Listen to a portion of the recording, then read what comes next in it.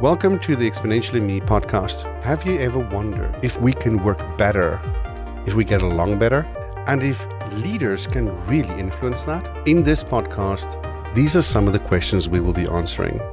We'll be talking to some amazing people from all around the world, not just thinkers on this, but the doers, giving you practical information that can make you a better colleague and even a better leader. Hi, my name is Exon Deval, and I've been pondering this quote by John Quincy Adams. If your actions inspire others to dream more, learn more, do more, and become more, are you a leader? Well, if that's the case, then my guest today, the Queen of Love, is a definite leader. Her recent success on TikTok, where she shares the love that her and her family experience and that they share with each other and show to each other, has helped her become a phenomenon. But she's more than that. She started her journey on the slopes of Mount Kenya and moved to Europe eventually, where she's not only a speaker and mother, but also works in a highly intensive job. She's been the author of 3 books so far about healthy marriage, which has been well received. She's also the European coordinator of Women in Business Network, helping provide women in business access to European market opportunities. To list everything she has to do or has done will probably take the entire podcast. So let's rather listen to what she has to say. Well, we start off in the podcast by trying to figure out what love is and where love resides within business. Beatrice talks about how there's 4 pillars to love. And when you're married to your business partner and you involve your children in the business, how does that work? Well, she's had some experience in that and she shares with us how that goes. We then sort of look at what happens in hostage negotiations, to take a side turn, and how that can maybe relate it to teenagers. We look into cognitive empathy and family relationships. And then we conclude by talking about how random acts of kindness can make such a wonderful change in people. Love. Tell me a little bit more about what you believe love is. That's a beautiful question. I love it. I love it. I have been asked this question for so many times. And it's amazing because growing up, actually I come from Kenya, first and foremost. I grew up on the slopes of Mount Kenya, enjoying a lot of love. And in this case, I mean just enjoying the environment and being part of it, the people around, the culture. And because I grew up on the slopes of Mount Kenya, we used to interact also a lot with animals. And somehow we had to learn how to interact with the animals. So I was interacting with animals, crops, people, culture, food. And I think this is where my journey for love and quest for love really started. And then I realized after some time that actually love is so unique. So I decided to take it upon myself to dive into a research of what love is all about. What is love? So I did my PhD, and actually my research is on emotional intelligence. And to me, emotional intelligence is all about love. 4 pillars, that's what they call them. But the 4 pillars, according to me, is loving yourself, loving others, loving what you do, and loving the outcome. The word love. But now the question is, what is love? I was asked that question last night by a beautiful teenager I was talking to yesterday. And she asked me, what is love, by the way? What is this love? What is it? And I looked at her on the face and I told her, love is not a feeling. She was like, oh, really? No? Okay. told her love is not an action. Oh, Lily, so why do you say that? I can have a feeling of love, but I'm abusive. I can show acts of kindness, but I'm abusive. So what is love? And I looked at her on the eyes and I said, love is a greater force than all of us. It's beyond all of us. Love is our core being. It's who we are in our totality. And so we all have it. So love is completely based on an individual. How do you see love? Depending on your culture, your beliefs, how you grew up, how you're wired, it's based on an individual. To me personally, love is like a God to me. It's everything. Whatever I do has to be motivated or from the angle of love. If I don't love it, I don't do it. Right. The thing is, what it calls up for me is if you, listening to you talk about we grew up, I grew up close to Gaborone in South Africa, so in a rural community as well. And what I found fascinating is that sense of community, that sense of feeling love from everyone around you. Right. It's like you're not alone. And I think from my nanny's family, I felt it even more because it was not just my family, which is normally in the white culture that it's your closest family. But for me, with Letta, it always felt as if it wasn't just her that loved me. It was like her whole family loved me. It's the whole family. And it was really special. And it's something that I think we, in the West, we've become so individualistic that we think about the one-to-one interactions, but not the community feel. Yes, I think that community feel is so important in our lives. I was just discussing with my husband the other day, and I was saying that growing up in the village, we used to walk to school. And we used to have uniforms.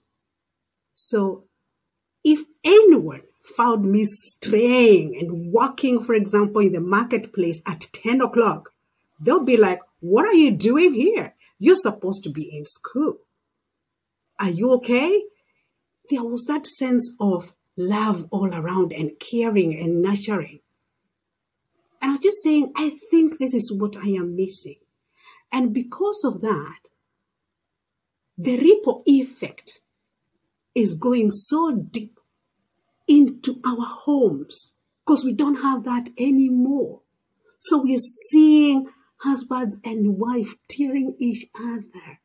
We're seeing kids suffering because that sense of community is no longer there. And that's why, for me, the 4 pillars of love, the first one is loving yourself. The second one is loving others. Even before we think of loving what you do, which is work, and enjoying even what you do, it's also important that we feel like we belong. We need to sort of cut those traits of individualism.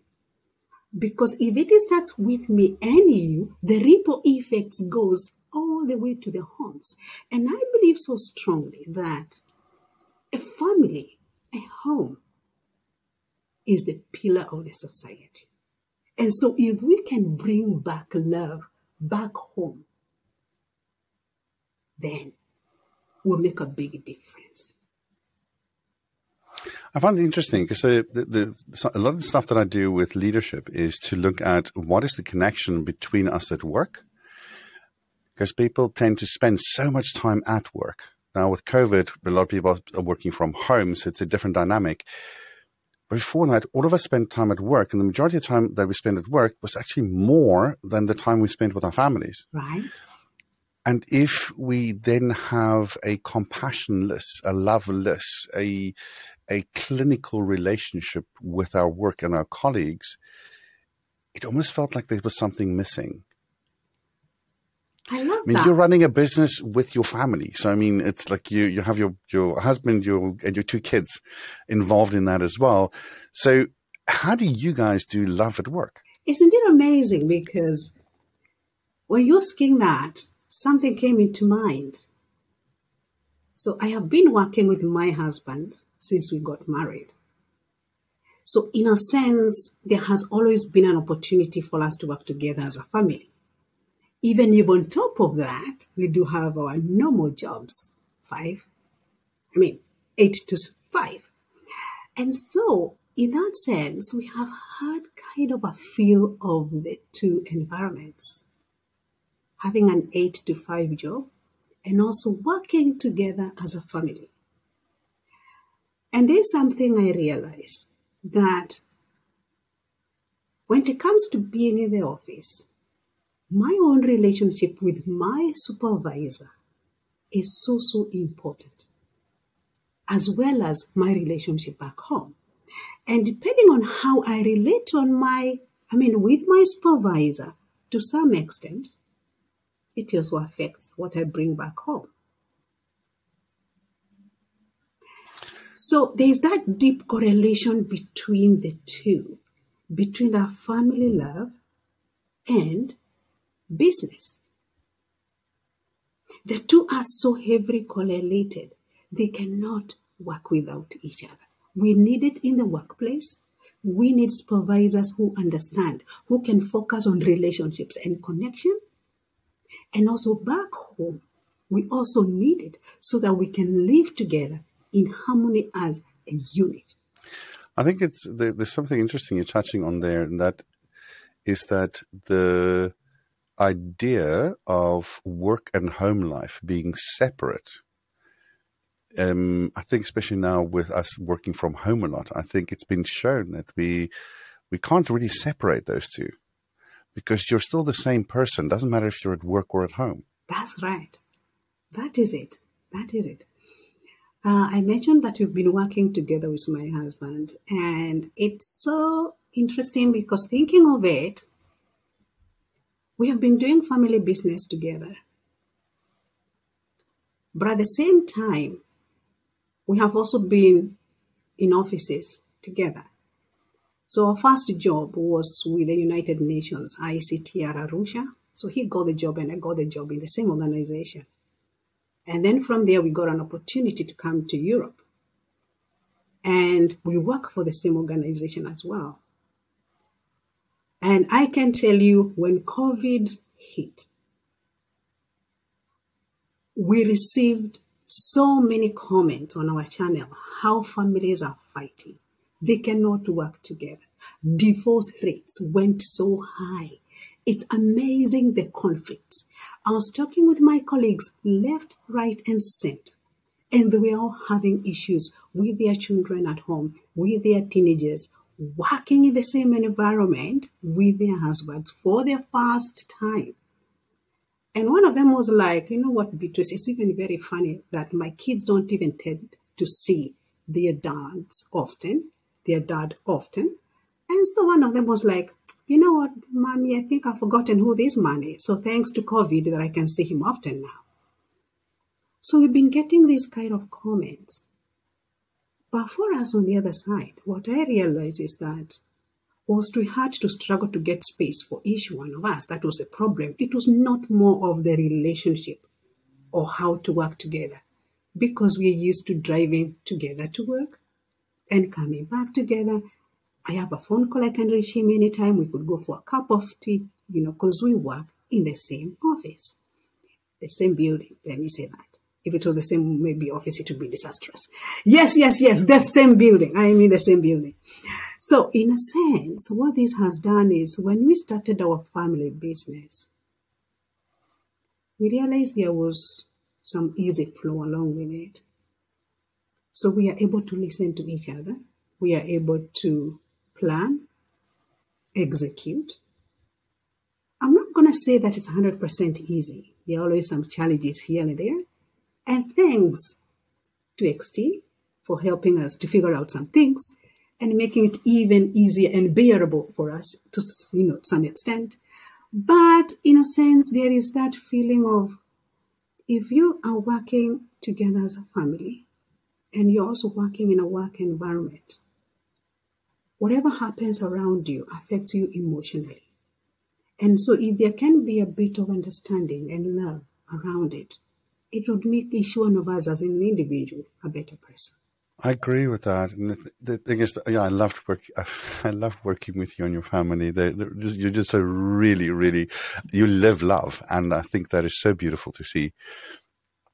What I also see in families, in family businesses, and in people that have worked together for a long time is that sometimes relationship systems develop that are not necessarily healthy. And that we need to sometimes look at, do we not need to change that system? Because it's not the individual we need to change, it is the interaction that's causing the problem. So when people say, yeah, if he were only to do that, or she was only to do that, very often it has nothing to do with the thing that they want done. It just has to do with, I don't feel recognized, I don't feel seen, and at the core of it is, I don't feel loved, you know? And I think when we do that in work as well, what leaders tend to forget is that whatever we say as a leader in an organization, you can basically multiply the impact by 10. So for every layer in the organization, add a megaphone, you know, and it's so heavy that if a leader that you report into tells you that you've done something wrong, it feels 10 times heavier than if a colleague told you that. And so, I mean, in African culture, it has to do with seniority as well. So if your grandfather or your father or your mother were to say something, or an auntie, it weighs a lot heavier than somebody right next to you, True. You know? And so how do you think, what can we learn from that hierarchical almost structure also in African society, and how that still bridges with love? What do you think we can maybe take from that to apply to businesses in Europe? It's a very good question, Extin. I love it because growing up in Africa has really shaped me in a very, very different way. And I'm going to say why. Having lived in Africa and worked in different African countries, and getting an opportunity to come and live in Europe, the difference was like day and night. So first I came here with my energy, always smiling and, you know, saying hello to everybody, giving gifts, and which is not bad. But then I realized after some time, there's some sense of coldness here. There's some sense of coldness where people are not so appreciative. And I remember at one point, it was over Easter, and we had little gifts to give to our neighbors here. And so we distributed the gifts. But one of our neighbors, an elderly lady, actually brought the gift back and said she doesn't need it. And the kids are like, Mommy, did she just return it? Is it because, what did we do wrong? And all of a sudden it dawned on me that, okay, we're actually in a different environment where someone can actually feel intruded by you giving them a gift. Just knocking at their door and them not coming even to receive it, just putting it on the door hole. When they got it, they felt like, no, I don't deserve this. I don't know what they felt because I didn't ask, but I can only assume. But looking back and thinking about it, if it was an African family or maybe an elderly African lady, she would have even kept it and said, it's a matter of the heart. When this person was giving me this gift, the heart was in the right place. They thought well of me. Now, that was my first shock when I came here. And then over COVID, during this pandemic,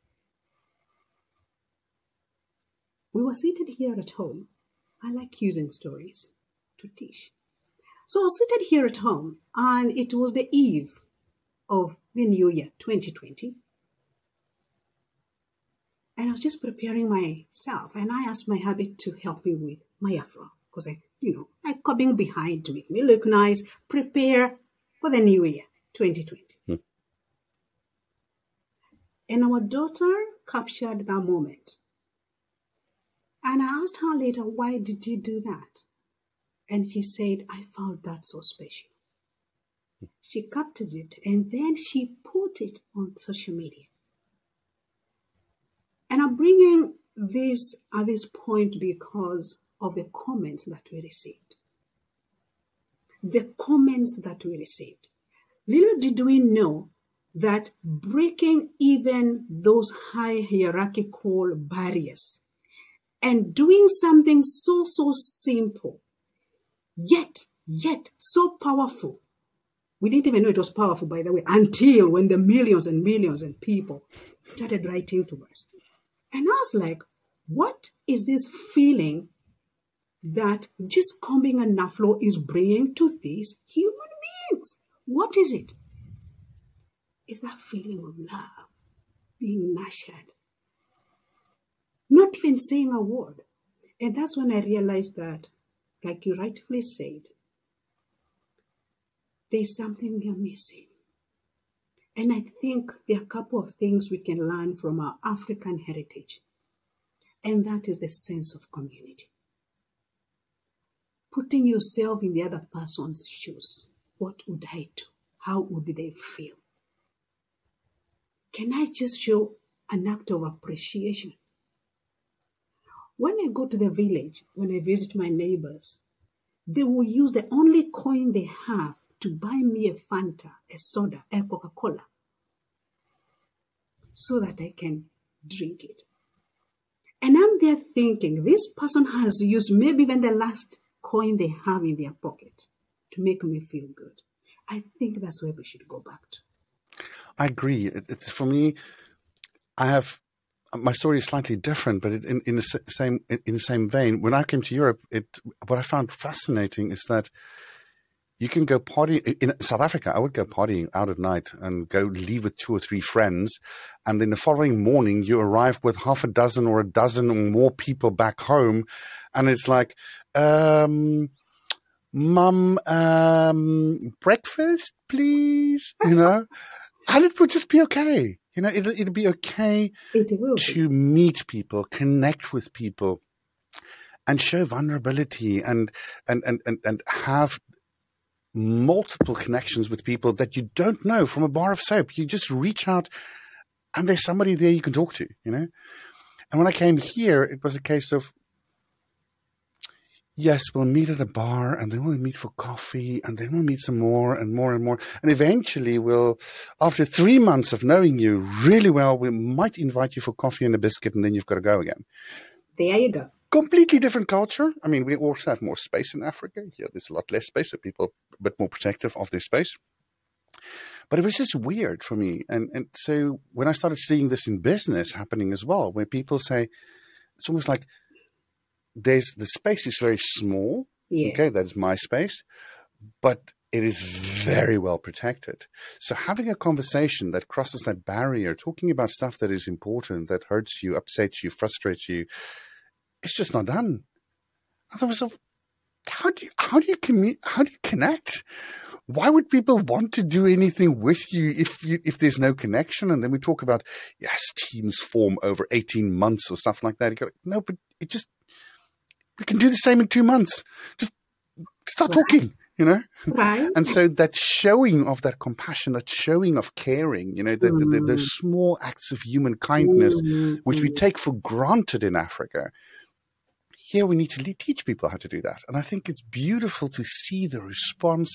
And so that video of your husband combing your hair, it was so compassionate, it was so loving, it was so, in a way, also vulnerable, that I think I didn't even see the video. I got to know you without the video. And then I spoke to some kids that I know, and they went like, oh my God, did you see the video? And I had to go watch it and go like, oh, it's so beautiful. It's just that showing of that compassion.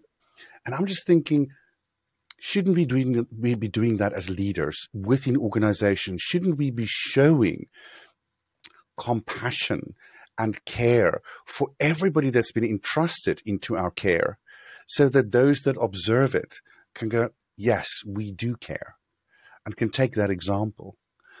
Have you seen people doing things like that, or what are your thoughts about it? That's a good question, Extine, because I remember the first time I received a gift from my supervisor. It made the whole wide world of difference. And she actually bought me a cuddle, beautiful cuddle, and it was a Christmas gift. And my supervisor is so good. She's beautiful and I love her so much. She is Dutch and I come from Africa, so that cultural difference. And so with her, it's spot on, straightforward, really blank, like that is it. It has to be done this way. No more negotiations, nothing. I said this, Beatrice, it has to be done this way. For me, I'm used to something different. Yes, Beatrice, I hear you and I understand where you're coming from. What if then we can do it this way? Or have you thought actually about doing it this way? Different tone, different command. You arrive at the same thing, but it's completely different. Now, I have also learned to also adjust and try to understand the other cultures. So having been here now for about over 10 years, I've learned a lot about the culture here. So I'm also trying to adjust a little bit. But I like that idea of bringing empathy, that relationship connection in the office. Because you rightfully said, we spend more hours in the office than at home. And at one point, we were joking with my hubby and saying, you know what, we dress smartly going to the office and dress funny, shabby, everything, name it, when we're at home. Why don't we do the same so that we respect the moments we are together also at home? But you're rightfully right. You know that actually most of the people are married to the offices. Really, really. And so if we can bring an environment back in the office where people feel valued, feel appreciated, listened to, it would actually make a big difference in the community as well. Would have people who appreciate more. And one of the topics I was dealing with at some point is how to deal with these cultural differences. Being more emphatic, where you're able to show empathy more. Show empathy. Listen to people more. Be more understanding. Try to meet each other at the middle. And I think that speaks it all. I think you have some very interesting point there, because empathy is also attached for me to compassion. So if we can be compassionate, we can accept differences. Because then somebody doesn't have to look like us, doesn't have to act like us, doesn't have to do what we do to be valued, because we can value them for their uniqueness. And so next to that is empathy. And what has been really fascinating for me is to see empathy, or cognitive empathy, ability to see other people's emotions, is actually an ability, and we can improve it. We might not, there's a genetic component, there's a social component. And I mean, if you don't have the genetic component, you don't have it. There's not much you can do about it. But majority of us, almost 70% of us, fall into a category where the majority of those genes are switched on. So we can learn how to make that better. And one of the drawbacks for that is that we also tend to imprint on our primary caregiver when we're like 3, 6, 5, 8 months old, and then everybody that looks like our primary caregiver, we can see the emotions more easily. So yes. I'm very happy I grew up in Africa, because my nanny being black and my mum being white, I could start reading faces across the boundaries, so. But what made it really heavy or difficult was that people around me couldn't. And so when you see somebody's hurting or somebody is struggling and nobody else sees it, how do you then communicate with that? And if we bring that into the work environment, we say, well, but there are people that see better and there are people that notice things. Exactly. Shouldn't we give those people a voice so to help us, the rest of the people that cannot see very well, to be more compassionate, to be more able to allow room for that difference? Because if we can't see, at least maybe we should listen to the people that can see the emotions. I like that. That's really beautiful, because it's one of the traits we look for when we are hiring human resources. Because HR in an organization is very, very important, because they're dealing with individuals, they're dealing with the souls, they're dealing with emotions. And one of the things that has been very well emphasized in my organization is team building. And what this has helped us do is to try and bring all the cultures together and be able to express ourselves in a more open and relaxed environment. Because our organization is an international organization with, I think, a representation from majority of the countries. And so what that tended to do at the beginning, especially when they set up the organization, was that there were a lot of conflicts. People felt they're not understood. People felt they're not connecting. And that's when I realized how the Dutch community can be disciplined in terms of being in the office on time, going for their lunch break at exactly noon, coming back to the office and leaving on time. While the other cultures, for them, it's really like more easygoing, but they will end up really accomplishing their tasks.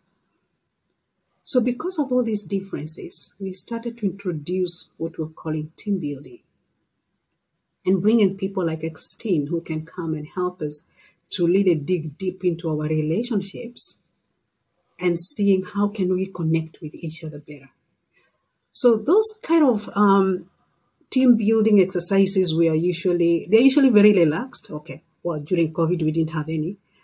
Usually very relaxed. Maybe we are cooking or we are at the beach, but at the end of the day, then we bring someone like Extine who can now help us to really diagnose the real issues. But what that also did, it helped me understand my colleagues even more. I was able to see their expressions, especially for me. It's so important to interact more with my colleagues. Just to see their facial expressions, just to understand them. And I remember realizing, oh my goodness, this is how my colleague is when they're happy and relaxed, jumping, laughing. They can actually laugh, that deep laugh, and you feel it coming out. Because you're always seeing them in the office just, like focused, so serious. So I like what you're saying, that at some point, even in the organizations, we need to think about the human element and how important it is. We do have the goals that have been set. That's fine. We have the organization with its own needs. But what about the human beings in it? The human asset? How do we handle it? Because if we deal with the human asset in the office, and when they go home, they're finding an environment where they have their partners to also actually just add on to that through their love relationship. We can go deep and deep into this, the kind of emotions, the kind of feelings it all brings when you feel loved by your partner. And then you bring now the element from the office where your supervisor, your colleagues understand you. I think we would be a better society than we are. I think it can also make a huge difference, yes.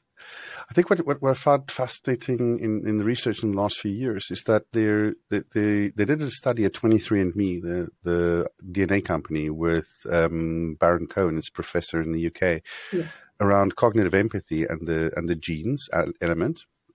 And his background is in autism. So he looks at Wow. people with autism, and so people that are struggling, for instance, Yeah. to read people's faces.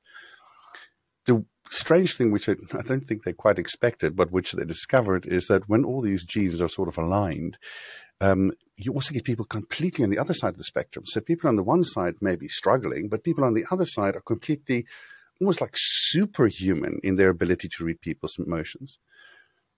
And let's just think for a moment, what does that mean? If I have these people that they're not the majority, they're a very small percentage, but they are amazing at this.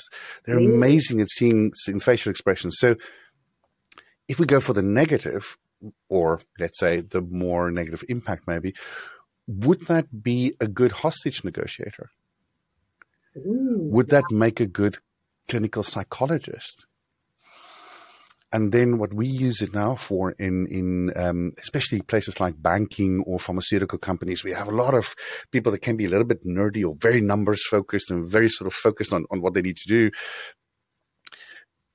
We need to have more innovation there. And sometimes we need to get more ideas on the table.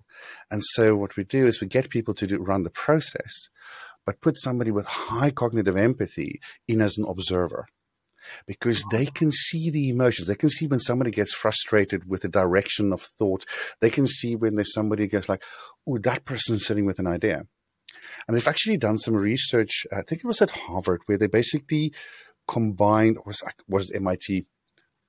We'll link the study in the in the text, where they showed that women or teams with women tend to be better at complex problem solving.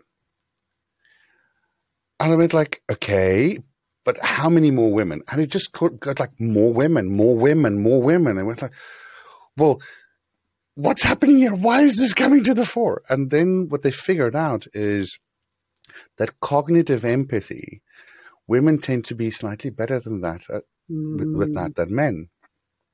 So because there was more noticing of ideas that people were sitting with that's not getting on the table, there was more engagement than asking for those ideas, which meant they were able to solve problems faster and better because they had more solutions on the table.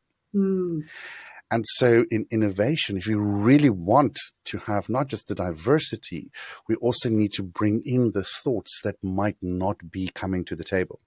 And so I think this ability to be compassionate and see other people's emotions allows us to bring those ideas on the table, but also allows the room for people to express them.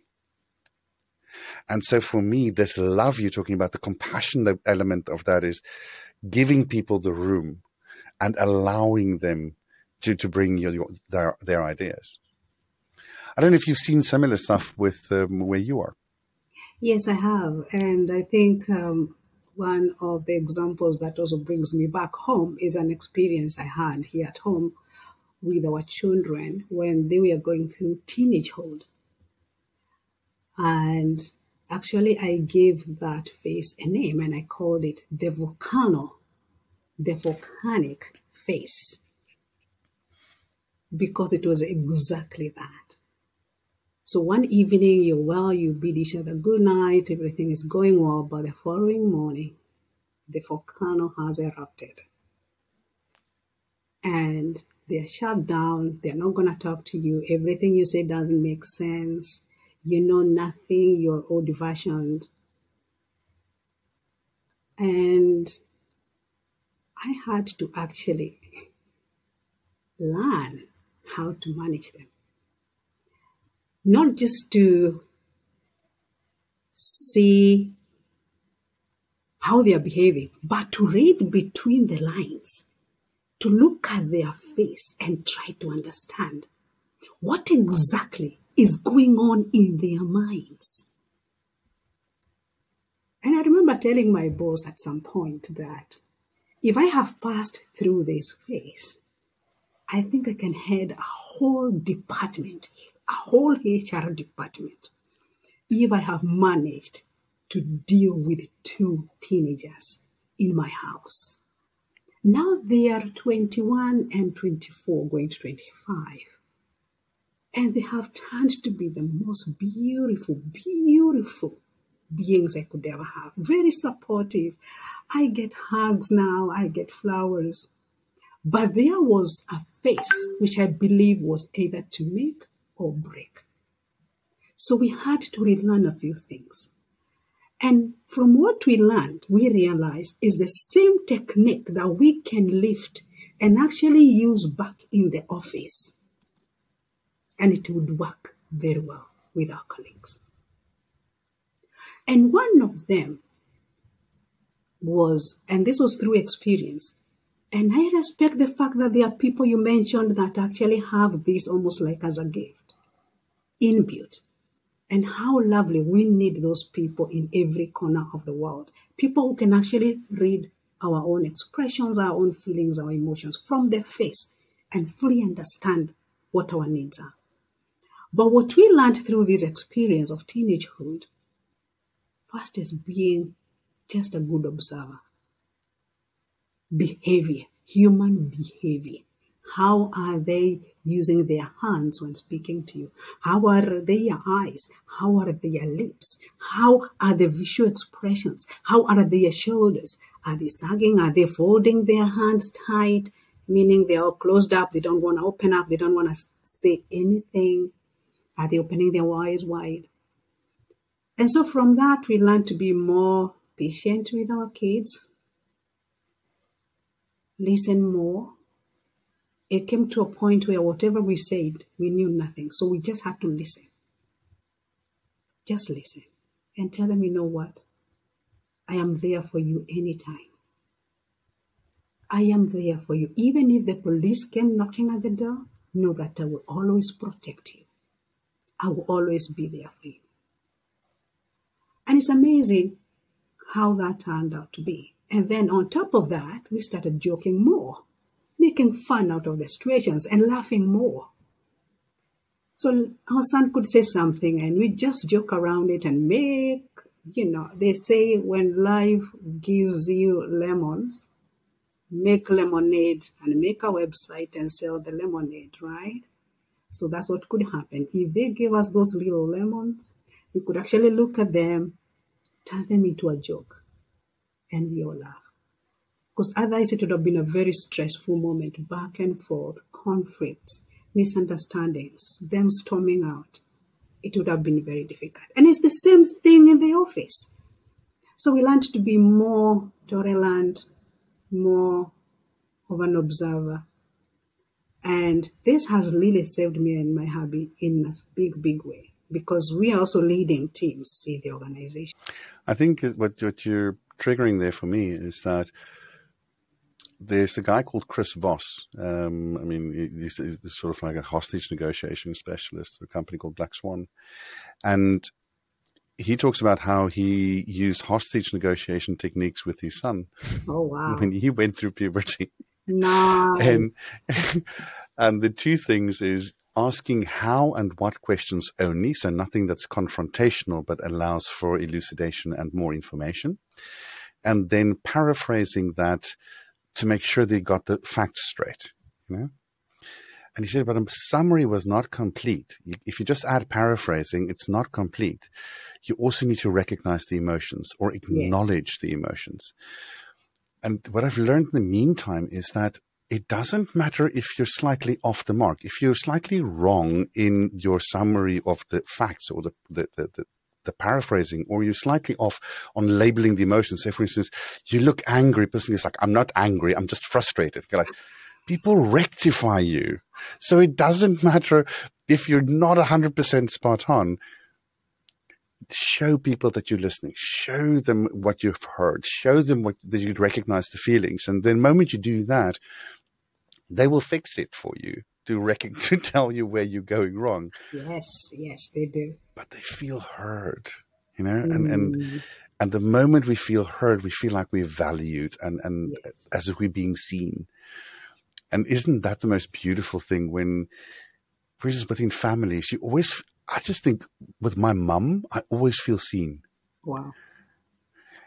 And if we have that in families, that to me is sort of an expression of love. If you're really seen, Yeah, that's very, very interesting because there are few discoveries that we have made working together as a family. And some of the discoveries that we have sort of dig out of the ground is we had to dig out of the ground is that we are different.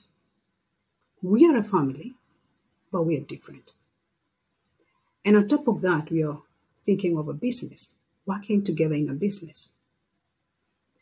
And just to bring your point home, at one point we realized, okay, teenagers like sleeping more, so they sleep more. So whilst my husband and I are awake at 8 o'clock and working until late to make sure that we accomplish the office goals and also our own goals, our wonderful kids are still asleep up to noon. And you're like, when are we going to deliver?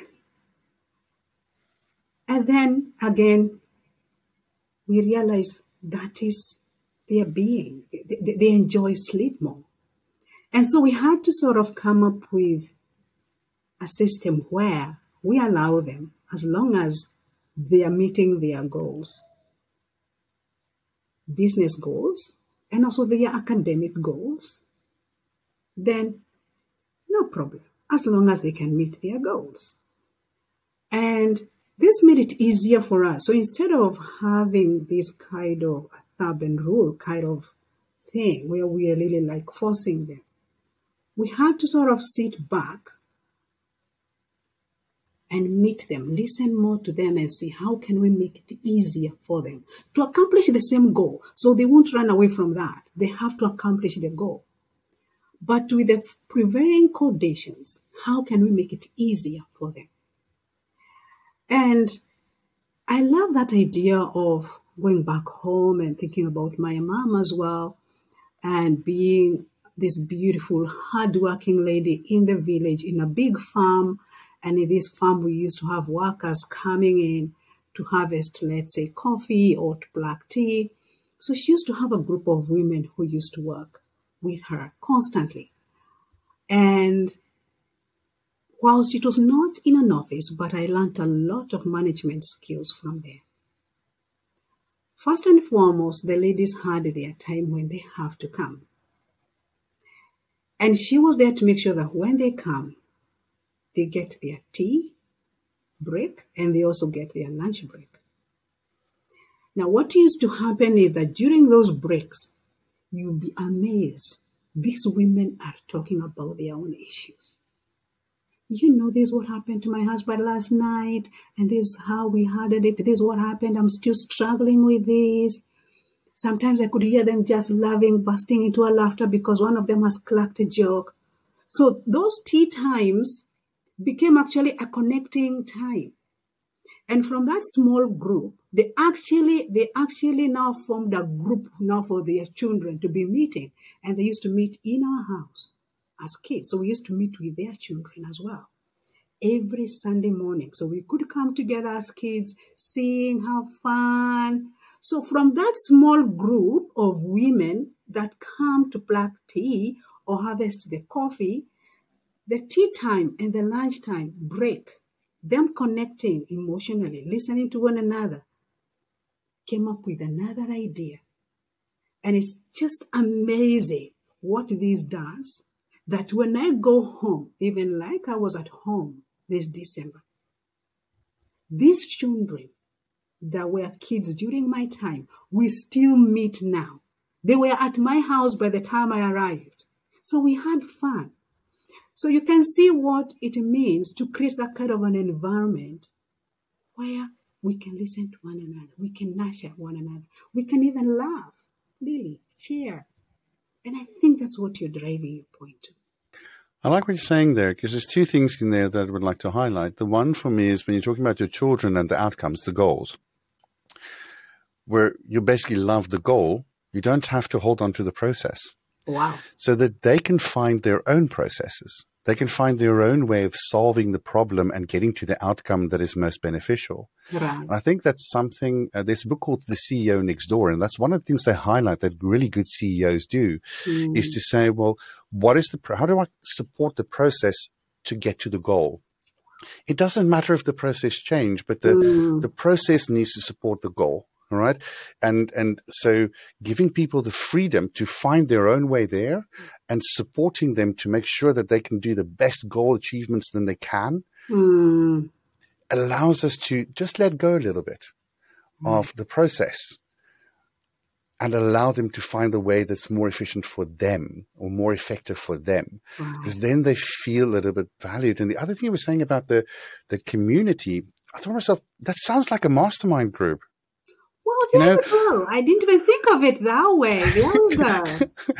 So it's like, instead of getting together and talking about what TV program was on last night, the moment we start sharing what we're struggling with, there's a whole group sitting around us that have experiences or ideas that can give us stuff that we can work with, even if we say none of that's good enough for us or none of that is something we can apply.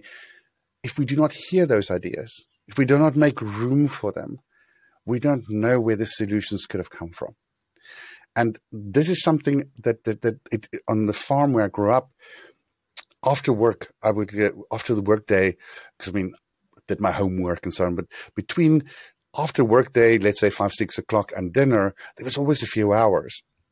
And the farm workers would get together and they'd be cooking around the fire, and I would sneak away and I would sit there, because they would be what most people would, from the outside looking in, would think about as gossiping about what happened on the day, because they talked about other people and they talked about their experience of the day. But looking back, it was sense making. It is trying to take all the actions and the behaviors and figure out, what does it mean? And in that moment, sharing trials, tribulations, frustrations, anger, joys. There was lots of laughter. There was also a lot of serious moments, sometimes tears. Somebody's family might have died, so they all commiserate together. But you always felt part of a community. It always felt like, I do not have to do this alone. Right. And I think when we have that, we can deal with stress a little bit better. And the moment we can deal with stress and cortisol a little bit better, we can be more creative. We can be more welcoming. We can be more productive. And isn't that what we want in business? To have that productivity and yet have an environment where we're not being screamed at? That's it, right? I'm just thinking of this example I just gave of these women that could come together and just open up, just share what they are going through in life. And somehow, somebody within the group always used to have an answer, somehow, somewhat. So they could solve their own issues. Now, assume that is the office, which was the farm in this case. Now, when these women go back home, they meet with their husbands. And this is where the love element comes in. And so all of a sudden, the oxytocin gets lifted in the system, right? Both of them, making them feel good, making them feel happy. Oxytocin is the love hormone. So it makes you feel good, makes you feel appreciated. In fact, to a man, it brings that emotional connection that men, in a way, have been known to miss, kind of, that emotional connection. Studies have shown that sometimes it's not easy to get that emotion, But in a sense, that oxytocin brings this beautiful part of a human being. And it suppresses the cortisol, the stress hormone. And so we become all of a sudden a society full of people that are visionary, people that are empowered, and people that are looking forward to another day. And even being more productive. Because all of a sudden, oxytocin brings this feeling of, I can achieve it. I can do it. Nothing is too big. So, love is so important. Outside the home and inside the home. I think you're right there. This whole connectedness is one of the things when I look at teams at work and families that for me also has that similarity, is that when we do random acts of human kindness, it can be something as small as giving somebody a cup of coffee or just asking, how are you doing today? Just those small acts show that we care. It's not just that we show the care between the two of us. If I give you a cup of coffee, it also shows to others that see that act, that there's care. And so in families where families show they care, the connections are better. The relationships are better. And so at work, I think it's the same. When leaders show those small acts of human kindness, take a moment out of their day just to check in with you and see, how are you doing today? I think we can build those strong bonds that allow us to be more resilient, allow us to handle stress better, and allow us to be more creative even in times of stress. I agree with you totally, because during COVID, there's so much that we have learned as a family and also observing the society. So after we released the video of my hubby brushing, plucking, picking, depending on where you are, my afro, the reactions from that video gave us the energy to show more acts of kindness in our house, because it was full lockdown then. In our house, which could be emulated out there. So it was acts of kindness, little acts of kindness, as little as hugging each other as a family, just hugging each other, or my hubby bringing me a cup of tea. So we could actually video that and put it out there. Our daughter coming in our bedroom and just giving us a hug and saying, I love you. And we could put that video out there. At one point, our son was now also eager. He was like, can I also comb your afro? My afro. And I was like, go ahead, son. And so it was also captured and put out there. And, you're just putting a video out there, not knowing what it's gonna do. And you see the reactions, and I'm really supporting you fully, that those little acts of kindness can mean so, so much, to the extent that by the time we're waking up one morning and Oprah Magazine has featured our videos, oh my God, Viola Davis, you're looking at BET International, E-News. And at one point, one of our videos was next to Joe Biden's. And we are thinking, oh my God, and Michelle Obama and Obama. And we were like, oh, yes. And you can see our views were really going like high, like almost 1 million. And we were like, yes, there is a certain message here. And I'm just echoing what you said, Extine, that rightfully so, we need those little acts of kindness, even in the offices. Maybe just bringing me coffee, or just, let's say, just helping me with something, or just coming and asking me, oh, how are you doing today? And, simple acts of kindness. They don't even have to cost anything. And I think if the society can embrace that even more, that means everything. And I'm going to share something that happened. My mom passed away about 7 years ago. And so I told my neighbors, this is who I am. I'm so open. So I told my neighbors. But the same lady who returned the gift some time back, when I told her, she shed tears and gave me a hug. I think that is so beautiful a moment. Yes. But it also brings us full circle, and that is that